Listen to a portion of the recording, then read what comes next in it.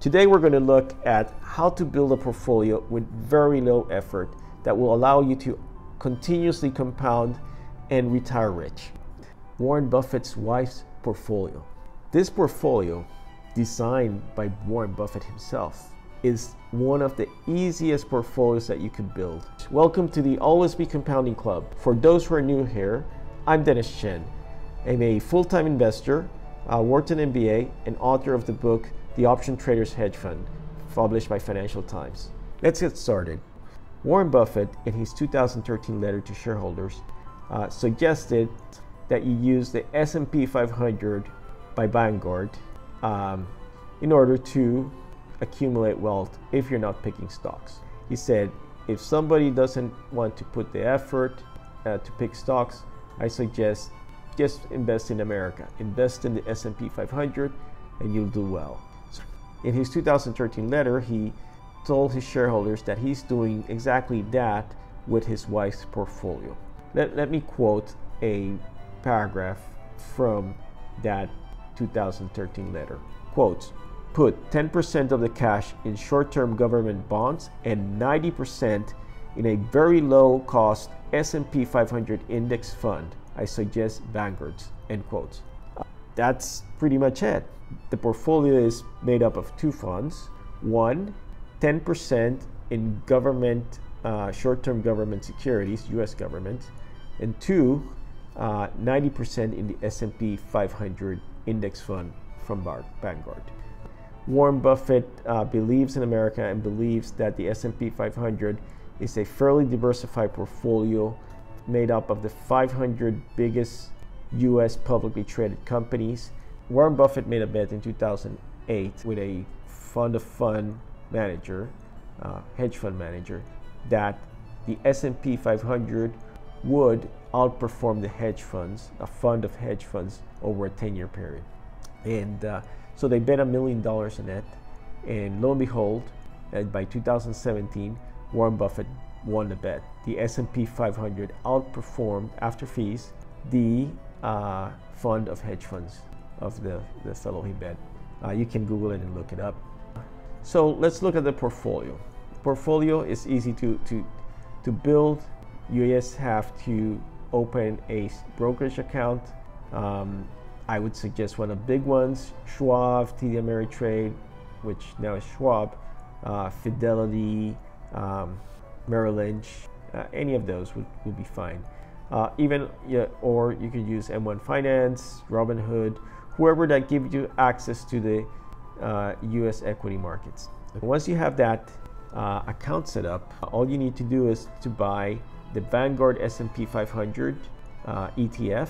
I would suggest the ETF. You could also use their traditional mutual fund, but it's easier doing ETF. ETF is the exchange traded fund. So the symbol is VOO. VOO is the symbol of the S&P 500 ETF by Vanguard. And the second one, the 10% for the US Treasury backed securities, I would suggest VTIP, VTIP, Vanguard Treasury Inflation Protected Securities. Basically invest in US Treasuries that are indexed to inflation with a duration or a term less than 5 years. That's pretty much it. It's very easy to set up. There's a slight variation that I could suggest, which is instead of using the VOO, which is the S&P 500, you could also use the VTI, which is the Vanguard Total Stock Market Portfolio, which instead of the top 500 stocks in the United States, it takes the entire stock market of the United States. Now that includes the S&P 500 stocks, the top 500, plus another 3,500 stocks, which includes medium-sized and small caps, smaller size companies. Let's do a quick back test of the Warren Buffett portfolio. So we'll use Portfolio Visualizer. Let's just use the defaults, $10,000 invested since they had information. Let's do VTIP, Vanguard Short-Term Inflation Protected Securities ETF, 10%. Oops. 10%, Portfolio 1, Portfolio 2, 10%, VOO, which is the Vanguard S&P 500 ETF, 90% portfolio 1. And let's try the VTI, which is the total stock market ETF, 90% portfolio 2. I'll add a portfolio number 3 as the S&P 500 straight up without any treasury securities. If you invested $10,000 in at the end of 2012, at the end of March 2022, we would have in portfolio 1 $34,092. That's the Warren Buffett's portfolio straight up as Warren Buffett suggested.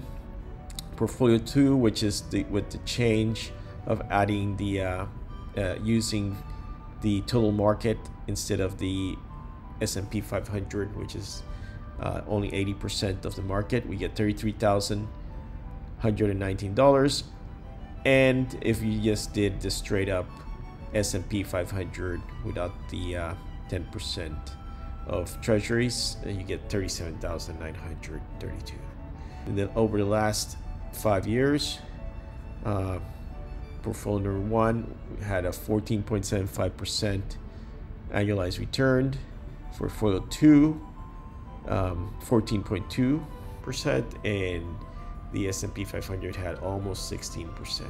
But overall, portfolio 1 and 2 are very, very similar.